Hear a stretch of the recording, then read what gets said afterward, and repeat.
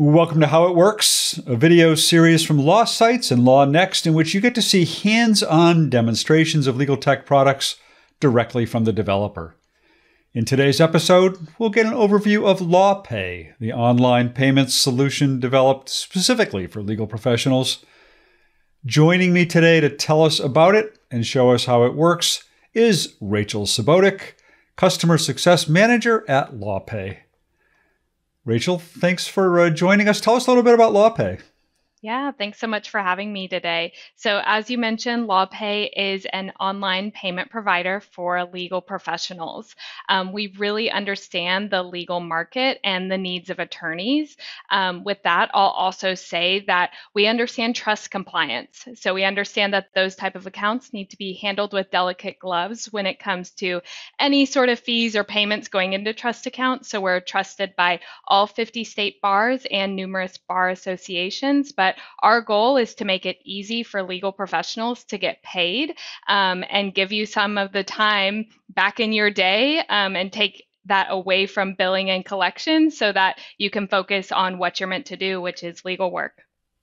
Well, thanks for that introduction. Why don't you jump in and show us how it works? Okay, so here you're looking at the dashboard section. This section is simply an overview of payment activity. So as your firm continues to take payments, you will see the graphs and charts in this section change to reflect your payment activity. Next, we're going to jump into the charge section. So charge is one of the many places in LawPay that you can take a payment. So I'm going to go ahead and walk you through how, let's say a client calls the firm and wants to give them their card information over the phone, how a staff member at the firm can log into LawPay and accept a payment. After clicking accept payment, the firm will see a screen like this, and I'm just going to run through a quick test transaction for you.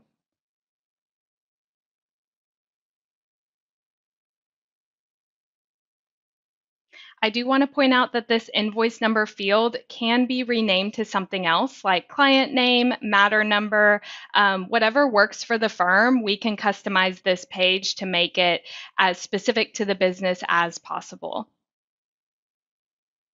Now here I'm running through a $1,000 test transaction, and the firm has 3 different ways by which clients can pay.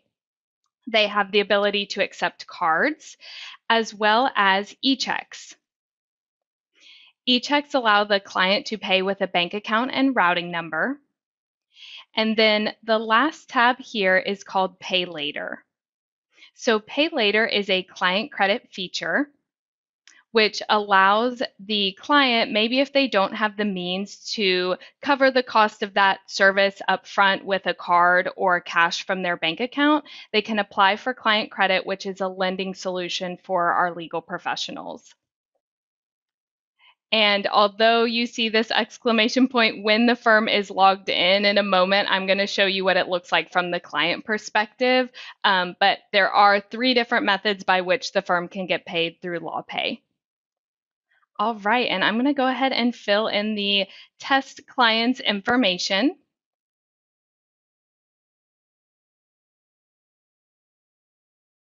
And here in this email box, if your client wanted an email receipt, you could enter their email and send that to them. But my client does not need one today, so I'm just going to skip over that box and go ahead and click Submit Payment.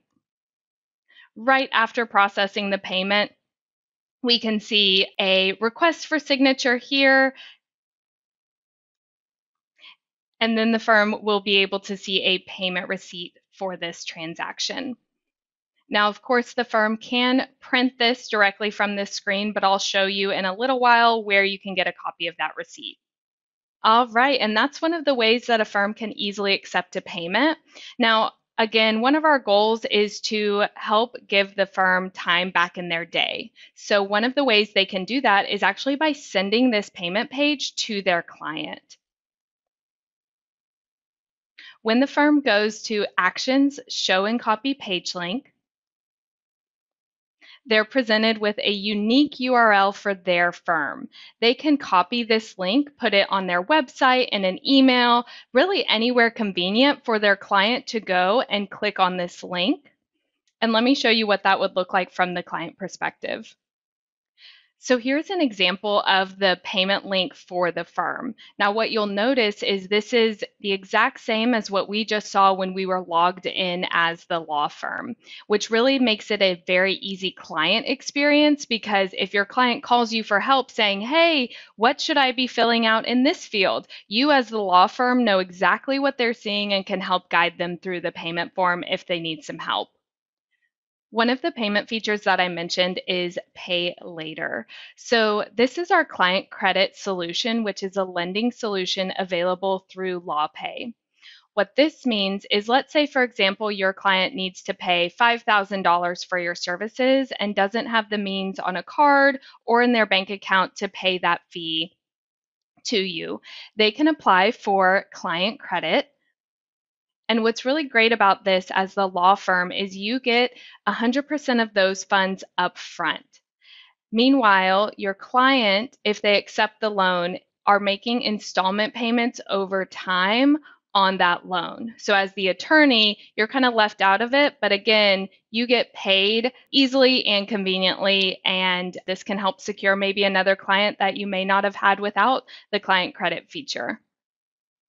Okay, so we've just seen how you can electronically send a payment link to your client, but let's say you send out any paper invoices in the mail or have a sign at your front desk for a client to pay. You can utilize this QR code, and this is best suited for paper documents, but again, makes it easy for your client to pay, and they are taken to that same payment link that we were just looking at together.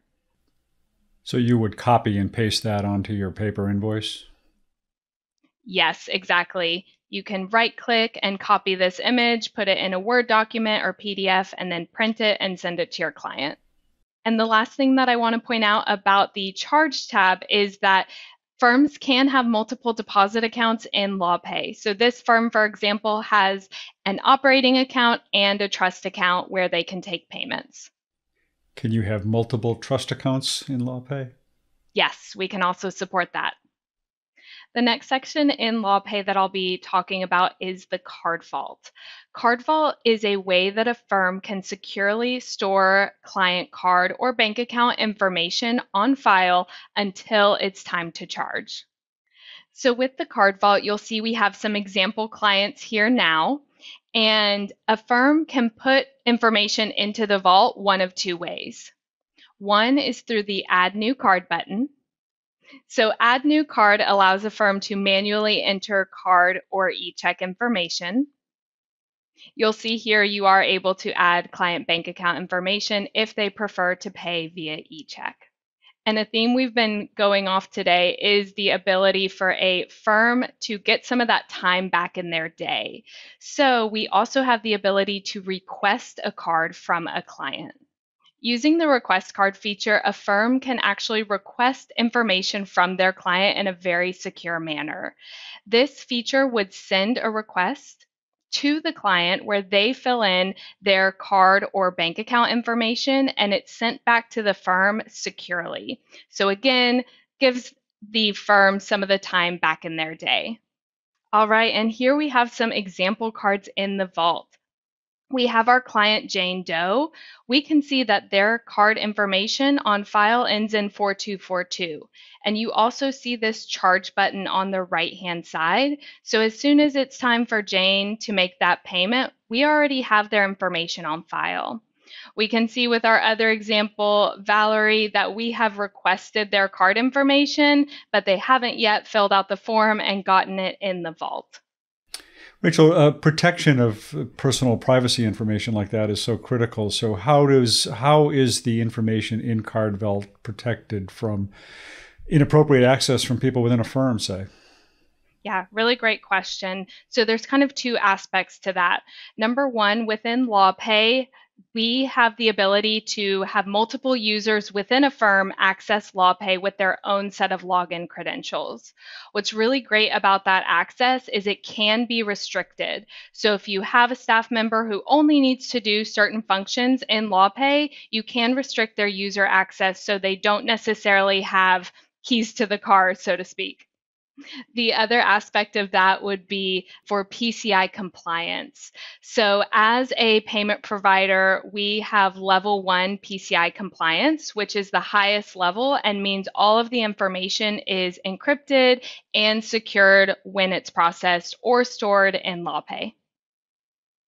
Okay, so the next feature I'm going to talk about is scheduled payments. Scheduled payments are a way to set up automated recurring payments for a firm's clients. So again, giving the firm time back in their day so they can just set these payments up and get paid.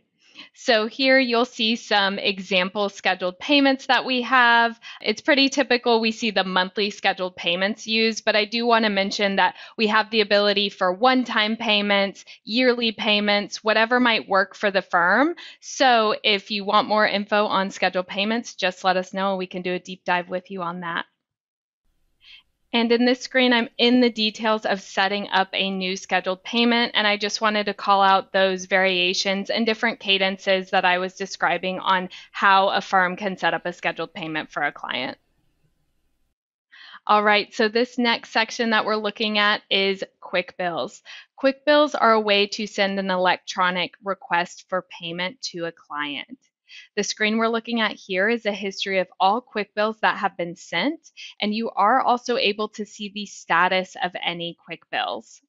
Now, to actually send a quick bill and get a bill on this list, you just use the Send Quick Bill button in the upper right-hand corner. And this is where a staff member could fill out the client's information, put in the payment amount, select if it needs to go to operating or to trust, add an attachment if needed, and then once all of this information is filled out, they'll be able to send that quick bill to the client. And after a quick bill has been sent, like I mentioned, it's going to appear directly on this list where the firm can see a status of if their client has viewed that quick bill or, best of all, has paid that quick bill. And that's a quick highlight of our quick bills feature. Do you have any questions on this section? Rachel, I just want to ask, because I know that a lot of lawyers use LawPay as an integration with a third-party application, say a practice management platform, perhaps. And if I'm doing my billing out of that third-party application, how is it reflected within LawPay? Yeah, that's a really great question. So if a firm uses a practice management system that integrates with LawPay, they're still able to see those relevant transactions in the Transactions tab on the left-hand side. And here is that Transactions tab. So if a firm did use a practice management program, on the far right-hand side under Payment Source is where they could see the name of that software that they use, indicating that that software sent the payment to us and was processed through LawPay. Next, we're going to go ahead and talk about our Transactions tab. So the Transactions tab is a history of all payment activity in LawPay. So here we can see some examples of clients who have made payments to this firm. Now, as you were just asking about regarding any practice management system and understanding if the payment happened in that system, then it will be sent over to LawPay. In the Transactions tab, we have a column called Payment Source. This tells us where the payment originated. So if the payment was made through one of our many integration partners, the payment source would have the title of that software here, so the law firm can keep really good records of where these payments are coming from. What's also great about the Transactions tab and keeping records is that if a firm has multiple users who log into LawPay and process payments, this screen helps a lot with knowing who processed what payment. So for example, our $1,000 payment from our client Sarah Smith earlier, we can see that Rachel Sobotik, our staff member, was logged in at the time of payment, and we know that from that payment source here. So if you've got a lot of moving parts and multiple people processing payments, this payment source column can be really great for record keeping and kind of keeping your ducks in a row. So here I've clicked into an individual transaction, and I want to call out a few specific features from this page. Number one is that the firm can always see a payment receipt here. And if they worked with their client in person and at the time of payment, the client said, "No, I don't need a receipt, I'm good," and later called back that next day and said, actually, I think I do need a receipt, no worries. The firm can log in here, see the receipt, and then use the resend receipt button where they can then enter their client's email and go ahead and send them a receipt copy. We have some other options here on the right-hand side. If you need to cancel that payment or issue a refund to a client, it's very easy to do so with the click of a button. And what I also want to point out is the ability to recharge a card. So let's say our client, Sarah Smith, came back in a couple months and said, hey, I used my same Visa card just last month. Can you just use that same Visa card I paid with last time? I don't have my wallet on me today. Maybe it's something like that. The firm can easily click recharge and then enter the amount for payment. So let's say they needed to charge Sarah Smith another $500. They don't even have to get the card information again because it is secured and encrypted within LawPay, and they can just go ahead and submit that charge. So the next section I'm going to talk about is reports. So the report section really helps with reconciliation and, like I mentioned earlier, kind of keeping your ducks in a row and knowing what's happening with your LawPay transactions. So while there are a few reports directly in LawPay, the monthly deposit report is probably one of my favorite reports to show people. And the reason is it helps a lot with bank reconciliation. So when a firm takes payments in LawPay, they will be deposited to the bank account as a lump sum. So when the firm is doing bank reconciliation, they might be wondering, hey, I received this payment for $5,000. Which clients does this consist of? Because I got the deposit from LawPay, but I need to know which clients were in that deposit. This is where the monthly deposit report can come in handy. Here's an example of what the monthly deposit report might look like for a firm. And I do want to call out that here we have that total amount that was deposited by LawPay, but as soon as we click on that line item, we can see exactly the clients that make up that deposit. And if you're like me and do not like math, this report will be your best friend. No lawyers like math.